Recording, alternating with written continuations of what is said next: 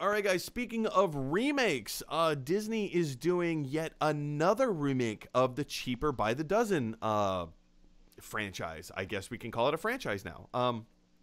The original Cheaper by the Dozen, done in, I think it was the 1950s, 1960s. Somebody fact check me on that. And then there was the remake with Steve Martin and Bonnie Hunt and, Superman, the guy who played Superman, Tom Welling, a whole bunch of other people in those remakes. But there was, 1 and 2 with Steve Martin. And now they're doing another reimagined version of Cheaper by the Dozen. I think this is a really clever take. So here's the thing. Here's my criteria whenever remaking or rebooting a series or a franchise or movie or whatever.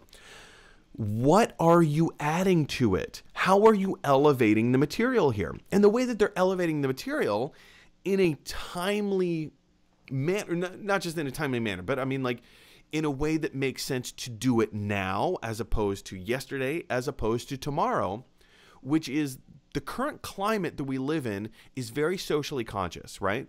We're very conscious of different people and demographics and cultures and races and all that stuff. And by doing a Cheaper by the Dozen remake, but with a culturally inclusive family, this is being brought on by the creators of Blackish and hold on, let me jump into the article. It's done by the creators of Blackish and there was another credit, I can't find it. Anyway, I think this is really interesting that we're going to have a multiracial family come together with with everything that means. Everything that means. I think that is really interesting, especially given the state of the world, the climate today, the stuff that, social justice is kind of pushing towards. And not just that, but storytelling is now becoming more inclusive. And this is indicative of all the stuff that we talked about yesterday. Disney's animated film Encanto, about a Colombian family called the Madrigals. There is a new series. I think it's a series or a film. I can't quite remember. Iwaju, about an an actual African comic book, that has a very Wakandan Black Panther kind of feel to it. That's coming to Disney Plus. Those are just a couple of examples, but I think this adds into that idea of here's a property that we have, something that we own, something that we can hopefully elevate the material, keep the spirit of it, but elevate the material, make it timely, and make it relevant, and say something new. Give it a better commentary.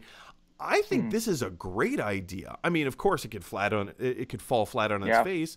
Nobody ever sets out to make a bad movie, but I don't know, Josh. I think this is a really cool and clever idea. In spin on this idea, where do you stand? Do you want to challenge me on that?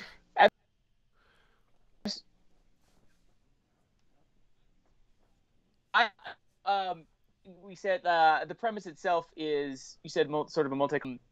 I'd like to read a little bit more about what's going on with it and stuff, which is great. But I think it's fantastic, and I think that's great, and that's the direction we're going in, and that's a good direction we're going in.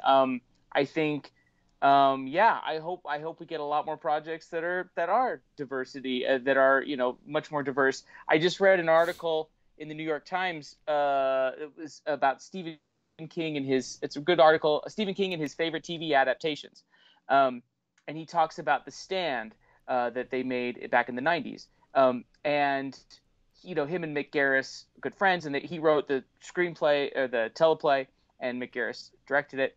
But he said the Newsstand, this is the new one coming out, and he said one great thing about the Newsstand. He goes, I think this is a quote in the article. He mentions the idea that the book is very white, the TV show is very white, but what they're doing with this stand is making it much more diverse. And he's like, and I'm all for that. And he's like, that's great. So I think this lean and this direction that we're going in sort of diversity and I think it's great. And I think this is just another project that sort of is taking that step and being like, yeah, this is important. We need to do this. So I think it's great.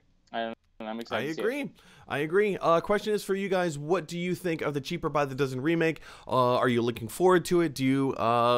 What things would you like to see done in it? And what more do you want to learn about it? Jump down to the comment section below and let me know your thoughts. Hey everybody, thanks for watching. If you like this video, click like. If you really like this video, click subscribe. And if you really, really like this video, click share. Because that is exactly what Scrooge McDuck would want you to do. DuckTales, woo!